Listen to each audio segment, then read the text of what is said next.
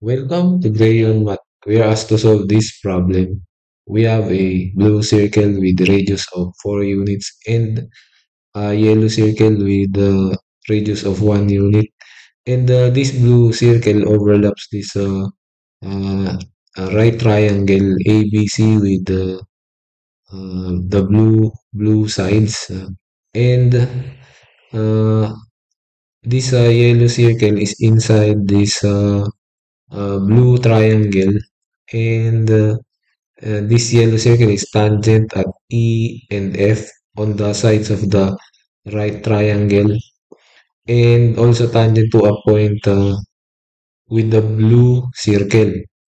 And we are required to find the length of AC, one leg of this right triangle.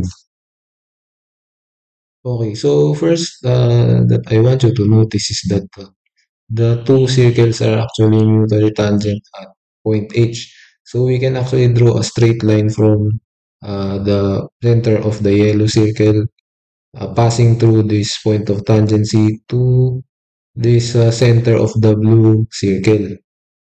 And we can actually also draw another segment from this center of the yellow uh, circle downwards. And we form a smaller right triangle. They should be perpendicular.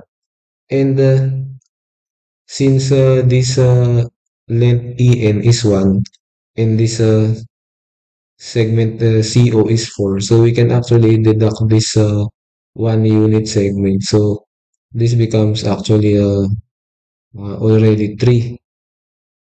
And if we take into consideration the radius of these two circles, this for the yellow it is 1, this NH should be 1, and this HO should be 4. And therefore the total length of this resulting hypotenuse of this right triangle is 5. So as you can see, we have already two sides of this right triangle, the newly formed right triangle, and there is missing a length, which is the longer leg. So let's label this point as J. So this point, so J. So we are next we are to find this NJ. Okay. So notice that we our next step is to find this NJ. So if we find NJ, we already found the part of this segment AC. So by Pythagorean theorem, because this is actually a right triangle, so we can say that this NJ is equal to the square root of this NO square minus this OJO square. So NJ is equal to NO square is 5 square minus this 3 square JO. So this becomes NJ is equal to 25 minus 9. So NJ is equal to square root of 16. And NJ is equal to 4 units. Okay, so our next goal is to find the segment AE. So AE is part of the segment AC that we are looking for, and we already found this segment NJ, which is also equal to EC. Okay, so EC. Okay, so uh, we should find this AE next.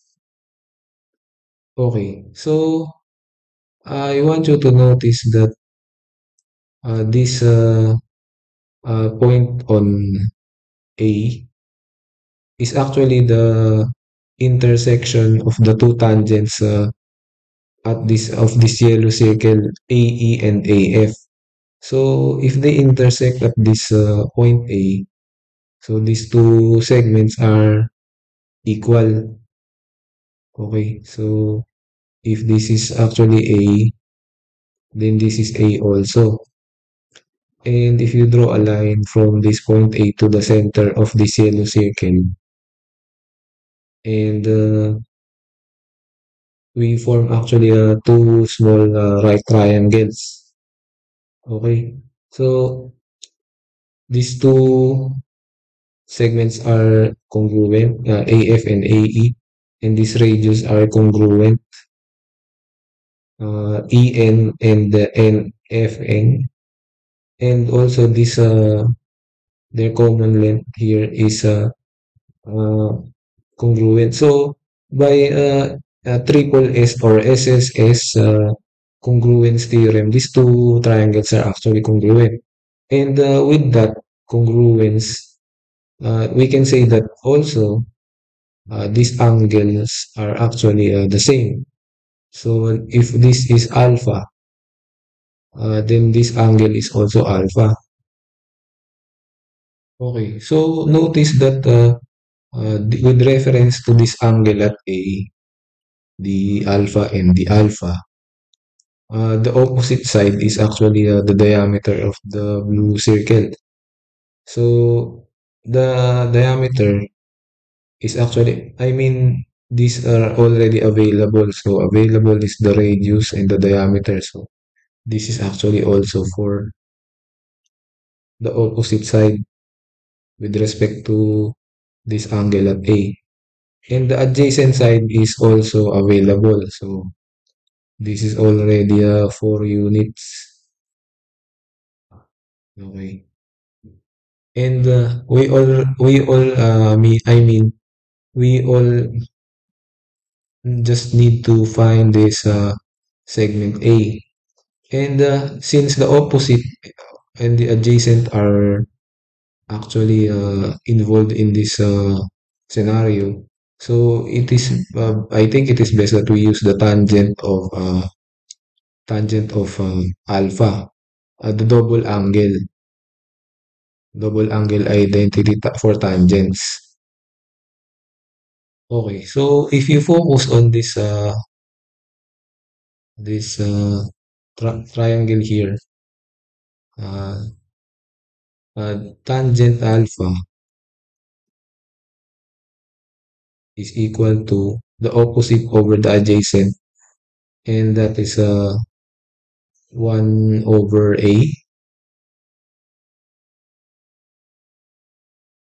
And if you focus on this uh, whole triangle, the triangle ABC, this is for triangle AEN. So let's write this as AEN. If you focus on this triangle ABC, tangent 2 alpha is equal to opposite is 8, so 4 plus 4 over the adjacent, which is 4 plus A. So this length AC. So adjacent is 4 plus A. So we already have this representation for tangent and tangent to alpha. Okay, so recalling the formula for tangent double angle identities. So we have here tangent 2 alpha. 2 alpha is equal to 2 tangent of alpha all over 1 minus tangent of square alpha. But we can actually represent this tangent of square alpha as tangent square of alpha is equal to 1 over a square. We just square this 1 over a. Okay. So if we have that, then tangent to alpha is already a all over 4 plus a. is equal to 2 times tangent of alpha, which is 1 over a, all over this 1 minus tangent square alpha is 1 over a square. Okay, so we can already cancel this out. So this becomes 4. So we have here a 4 over 4 plus a is equal to 2, I mean 1 over a already. All over this, we just need to copy this 1 over a, all over this a square. Divided by 1 is a square, so times 1. So this becomes a square. Minus this a square divided by a square is 1 times 1. So that will be 1. So we can cancel this a and this.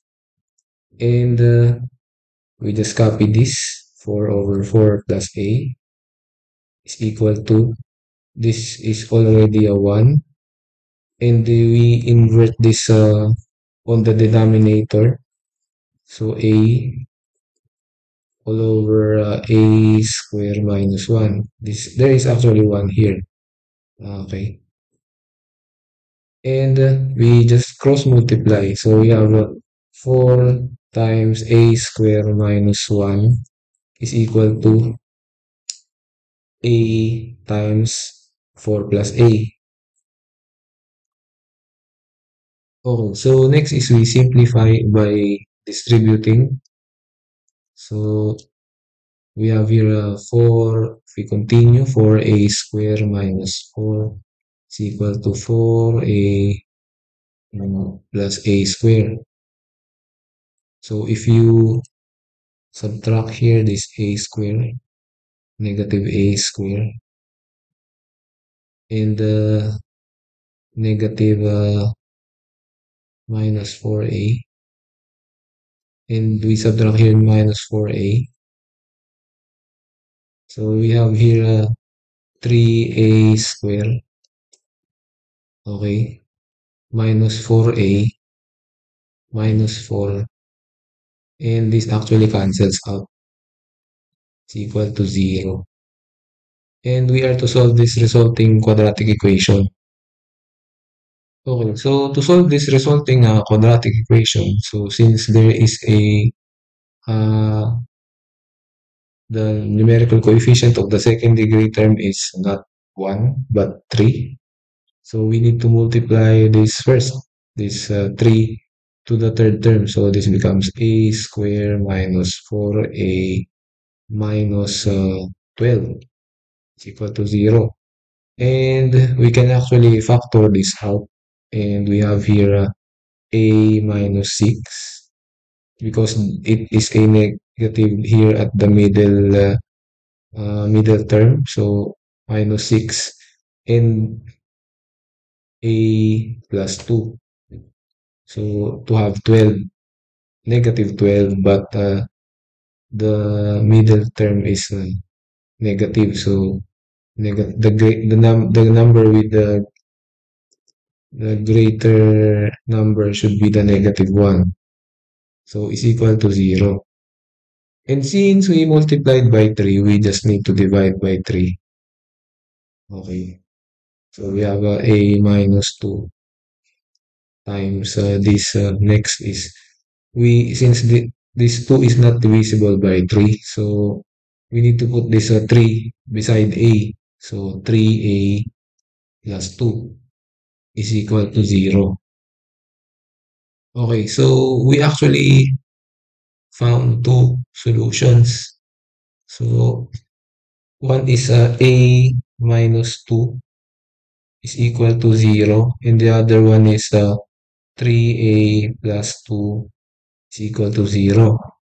And the first one is a is equal to 2, and the second one is we put this 2 to the right hand side, so this becomes negative 2, and divide by 3, so a over 3.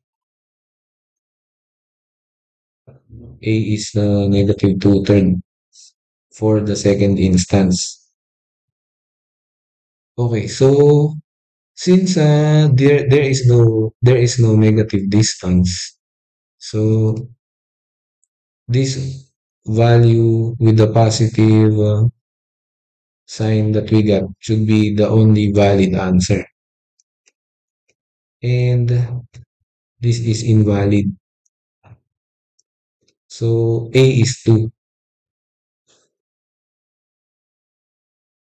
Okay, so for the final step, since we already have the value for the parts of AC, so AC is equal to AE plus EC, and AC is equal to AE, which is equal to A, plus EC, which is equal to NJ.